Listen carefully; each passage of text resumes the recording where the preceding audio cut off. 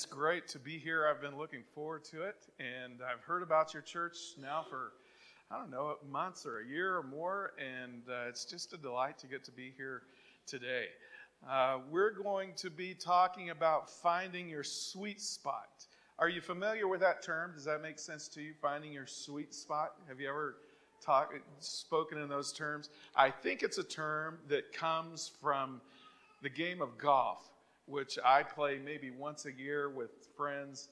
And when I play golf, I might hit the ball about 100, 110 times, which tells you, if you know anything about golf, just how bad of a golfer I am. But there'll be one or two moments where I actually hit the ball well. It feels good. It flies like it just sails through the air, and it just seems effortless. That's the sweet spot. That's what golfers call hitting the sweet spot, hitting it just right. And you know, we all want to have our lives be like that, don't we? I'm all about finding my sweet spot, aren't you? We want to be doing what we do really well.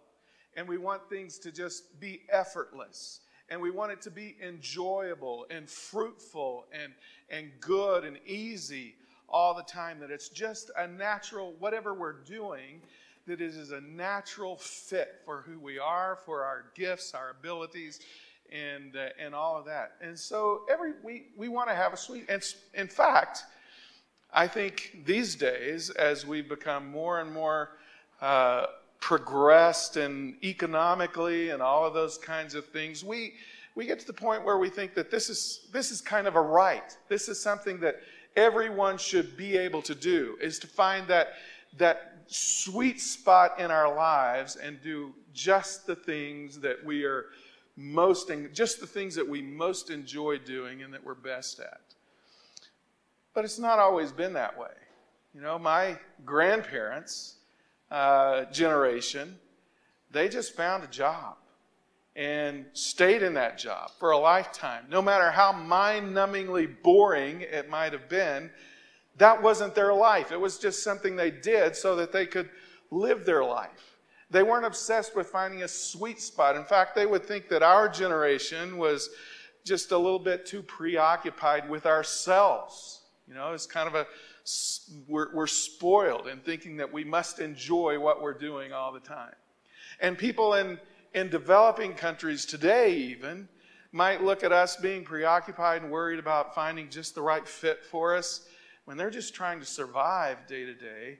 And they would think of this idea of having to find a sweet spot as something that's just kind of a preoccupation of people who have too much time and too much money on their hands. And just a way for wealthy North Americans to feel sorry for themselves, you know. So is finding a sweet spot really something that we should be about? Or is it just a selfish sort of preoccupation? And yet, we do believe, it's part of our belief system, that God has a purpose for every life, that He has something that He wants to do in each of our lives, and that we find joy in doing that. So here's the question today. What is the sweet spot that we should be looking for, and how do we find it? And to do that, I want to look at the example of Moses. I want to look at a particular moment in the life of Moses. We're going to be in Exodus chapter 3, so if you have your Bibles, you can find that or find it on your phone. In Exodus 3, actually the first two chapters of Exodus have covered 80 years of Moses' life. So it's been going pretty fast. Moses was born. He was born as a slave in Egypt, and he was born at a time when the Egyptian Pharaoh was putting to death all of the new Hebrew infants who were born among that massive group of Hebrew slaves that they had in Egypt.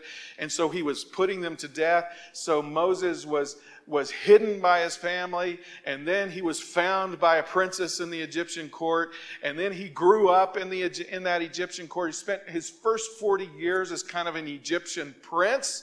And then he was seeing his Hebrew brothers being abused one day, and he reacted. He tried to take matters into his own hand. He killed an Egyptian slave master, and then he was a fugitive from justice. He spent the next 40 years out in the desert taking care of sheep and in Midian, and take the sheep of his father-in-law Jethro. And this is where we find him in Exodus chapter 3 at 80 years old, when God comes to him and tells him, I'm wanting to do something new in your life. And so we'll start reading there in the very first verse of Exodus chapter 3. It says, one day Moses was tending the flock of his father-in-law Jethro, the priest of Midian. He led the flock to the wilderness and came to Sinai, the mountain of God. There the angel of the Lord appeared to him in a blazing fire from the middle of a bush. Moses stared in amazement. Though the bush was engulfed in flames, it didn't burn up. This is amazing, Moses said to himself. Why isn't that bush burning up? I must go see it. When the Lord saw Moses coming to take a closer look, God called to him from the middle of the bush, Moses, Moses. Here I am, Moses replied. Do not come any closer, the Lord warned. Take off your sandals, for you are standing on holy ground. I am the God of your father, the God of Abraham, the God of Isaac, and the God of Jacob. When Moses heard this, he covered his face because he was afraid to look at God. Then the Lord told him, I have certainly seen the oppression of my people in Egypt. I have heard their cries of distress because of their harsh slave drivers. Yes, I am aware of their suffering, so I have come down to rescue them from the power of the Egyptian and lead them out of Egypt into their own fertile and spacious land. It is a land flowing with milk and honey, the land where the Canaanites, Hittites, Amorites, Perizzites, Hivites, and the Jebusites now live. Look, the cry of the people of Israel has reached me, and I have seen how harshly the Egyptians abused them. Now go, for I am sending you to Pharaoh. You must lead my people, Israel, out of Egypt. But Moses protested to God. Who am I to appear before Pharaoh? Who am I to lead the people of Israel out of Egypt? God answered, I will be with you, and this is your sign that I am the one who has sent you. When you have brought the people out of Egypt, you will worship God at this very mountain. But Moses protested. If I go to the people of Israel and tell them the God of your ancestors has sent me to you, they will ask, what is his name? Then what should I tell them? And God replied to Moses, I am who I am. Say this to the people of Israel, I am has sent me to you. We'll stop there for a minute. So what are we learning about Moses, and what are we learning about finding our sweet spot in this situation? God says to Moses, I'm going to deliver the people of Israel out of Egypt. They've cried out to me, I've heard their cry, and so I am sending you. And Moses protests instantly. And he protests with a couple of questions. The first question is, who am I? Who am I? Who am I that I should be the person to do this? There's a very different, Moses has one idea of who he is, and God has another idea of who he is. Moses' idea of who he is, I am this guy, I've been condemned twice in my life. First, I was condemned as a child when I was born. And then I'm condemned now as a fugitive from justice in Egypt. I'm someone who's been rejected by everyone. I was rejected by my own people. They look at me with suspicion because I didn't grow up as a slave like all of them. I grew up as a prince in the court of Pharaoh, of the king of Egypt. And then I'm rejected by the people that I grew up with in the court of the Pharaoh because I'm not one of them either. I don't belong anywhere. And my life and now I'm here on the backside of the desert, of the wilderness, keeping somebody else's sheep. Moses had come to the point where he felt like, this is the best I can do. This is my sweet spot. This is my comfort zone. I'm just a shepherd in the wilderness following sheep around, taking care of someone else's sheep. He figured that was as far as it was going to go for him.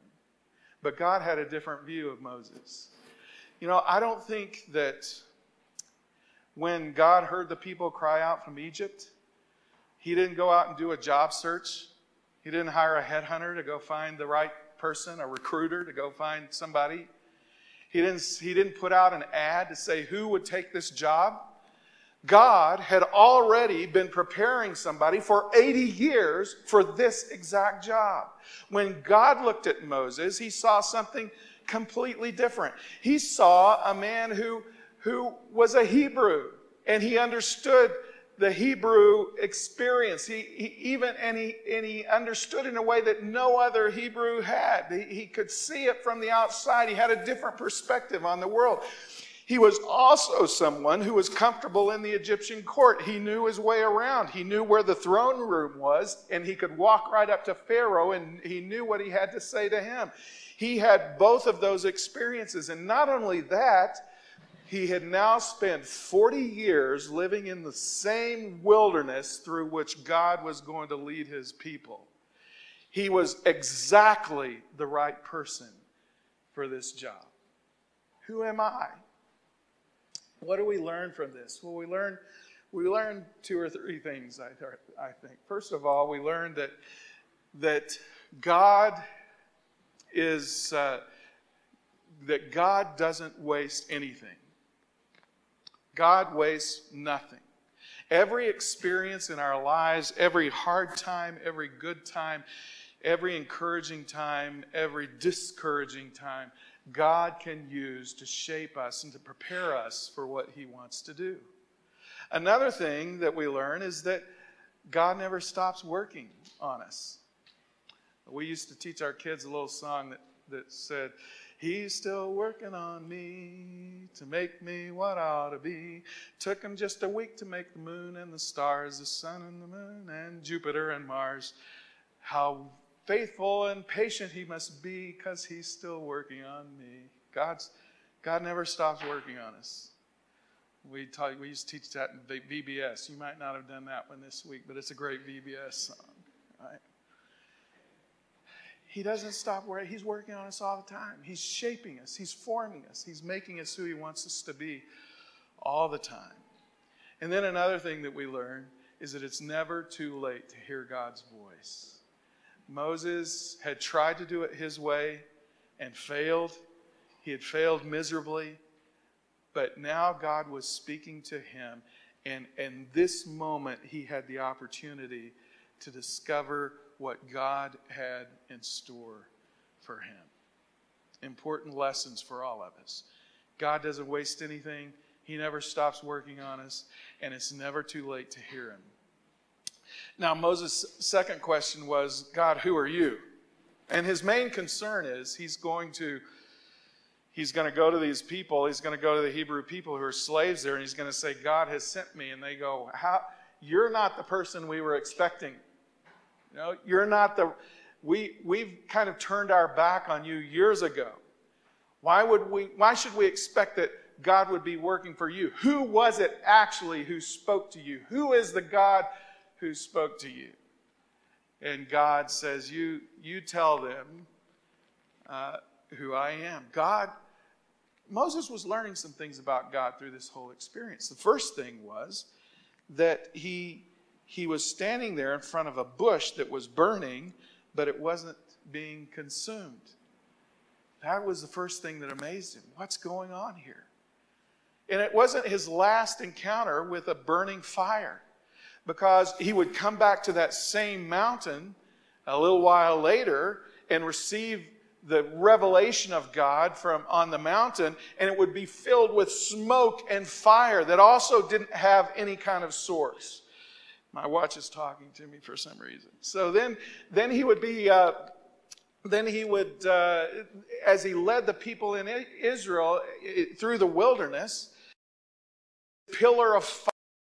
There's no explanation for why this fire is burning out there, except that God is leading his people through the wilderness following this pillar of fire. God reveals himself as the one who has no need of anything to sustain him. He's like a fire that burns without needing any fuel whatsoever. He's holy, he's transcendent, he's other, he's glorious, he's grand. That is how God reveals himself. But then not only that, he's a God who is writing the story. He says, I'm the God of Abraham and Isaac and Jacob. I'm the God of your fathers. You tell them that's who is sending you. I'm the one who's been writing the story all along, and now I'm ready to write another chapter and give you an experience of who I am that you will never forget. And then he gives him a name. He says, you want a name? This is my name. I am. The actual word is Yahweh. It's his personal covenant name. He's saying to Moses, and by extension to the people of Israel, I am not only this transcendent, amazing, awesome, grand God. I am the God who is here, who is with you, who is present with you all the way. And by the way, when Moses had his reluctance about his ability and who he was, God didn't recite his resume to him. He didn't say, Moses, you can handle this. I've been investing all of this in you all along. You have all the skills that are necessary. He said, I am with you. That's all you need. I am with you. And Moses, eventually, before the story is over, he comes to realize that that is the only thing that matters, is that God is with him. And so here's Moses. He's this broken down shepherd. And he's having an encounter with Almighty God, who is speaking to him where he is, inviting him into his presence to sink his toes down into the sand of that holy ground of his presence. And what's he learning about God?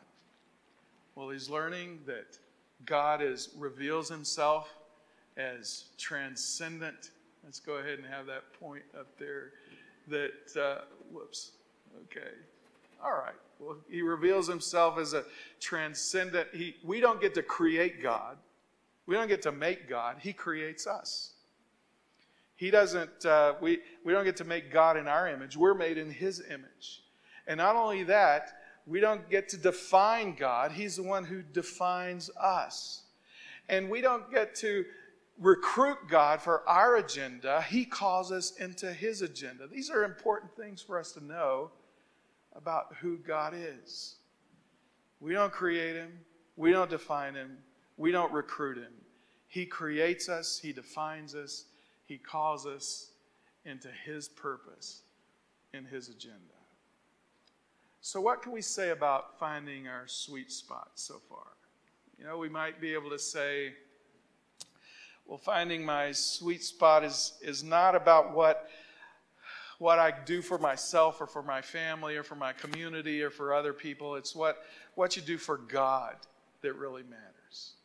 We might also say that it's not something that you can choose. It's not something you can find. It's not something you discover or achieve or accomplish.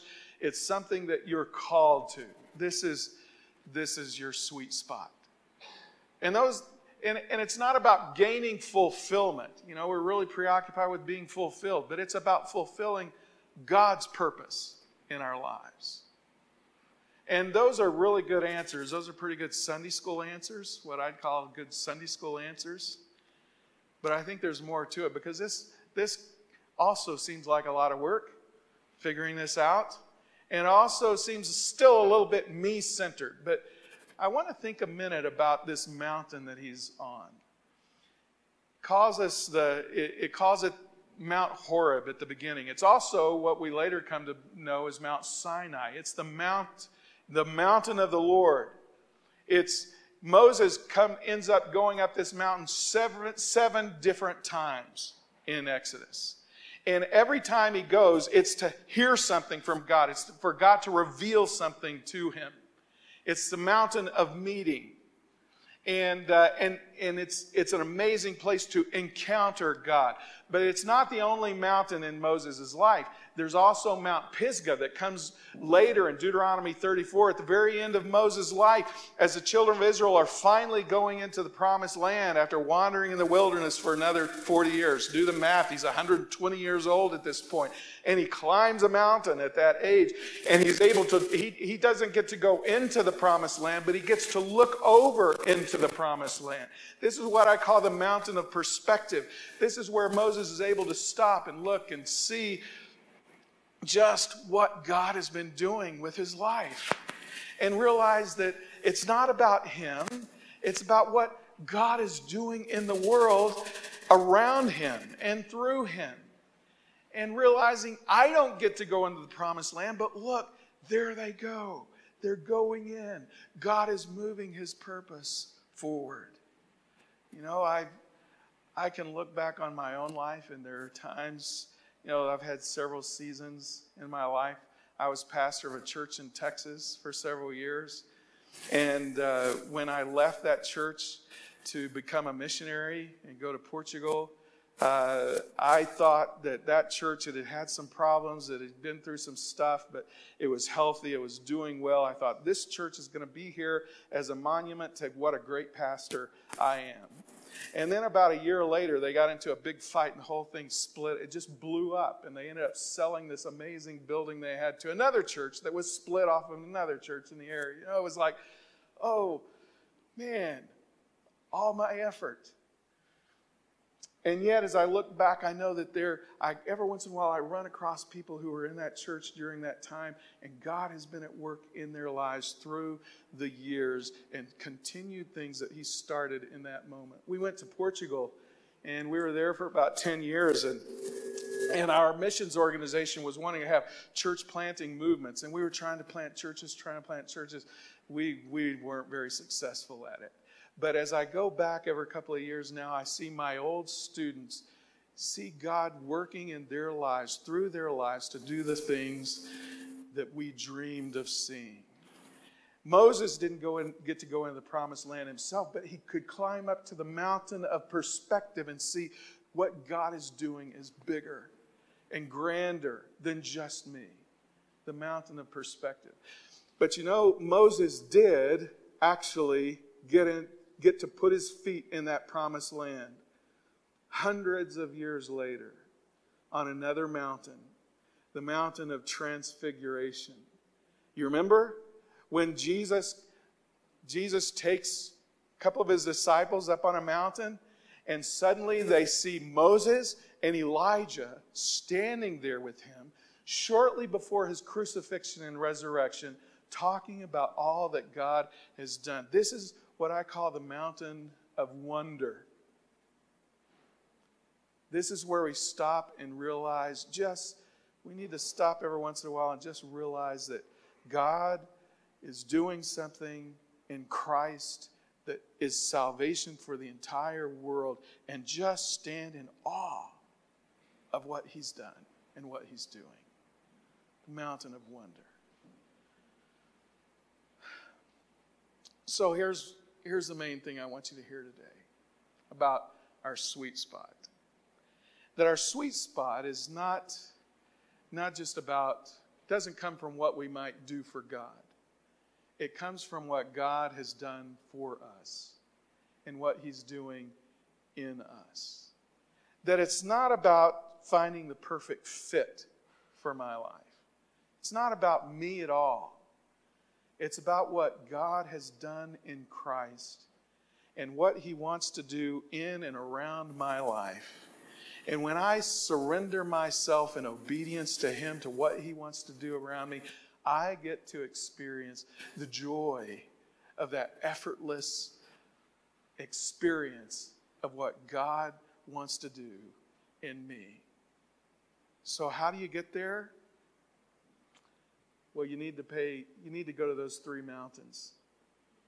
You need to have a space in your life on a regular basis where you go to the mountain of meeting just to hear from God, just to experience God. You're not going to hear from God on a regular basis unless you stop to listen to God on a regular basis. Find your place to meet with God. Carve out that time, that space in your life to meet with Him. And then you need to go to that mountain of perspective. You need to just stop and realize it's not all about you. And look around you and see what God's doing around you. See what God's doing. Look at those kids that you served this week in Vacation Bible School. And just think about, what might God do through their lives? That's an amazing thought. And then spend some time on the mountain of wonder. Just stop to think about everything that God has done in Christ and what He's doing. And when you do that, you come to realize that the sweet spot is not about all the stuff that you get to do for God. It's about what God is doing in and through you. And when you find that spot, life is joy regardless of the circumstances. Whether you have a good week or a bad week, or whether things are going great or things are not going so great, or whether you're full of energy and vitality, or you're just worn out from chasing kids all week. In all of those moments, we can live in the sweet spot of God's purpose in our lives. Let's pray. Lord, I thank you for the fact that you do come to us in moments. You take the brokenness of our lives and the stuff that you see us differently from the way we see ourselves. And all of the things that we look on that we see as weaknesses and failures, you see as opportunities to shape and mold us into who you want us to be. And Lord, we thank you that in all of your grandeur and glory, you have also expressed your grace by coming to us. And you've ultimately done that through the person of Jesus. Lord, we thank you that in Him we find all that we need, and that the world finds all that it needs. Lord, help us to live in your story, live from your story, and help us, Lord, to share your story with the world around us and there discover the sweet spot of your grace in our lives every single day. And we ask it in Jesus' name. Amen.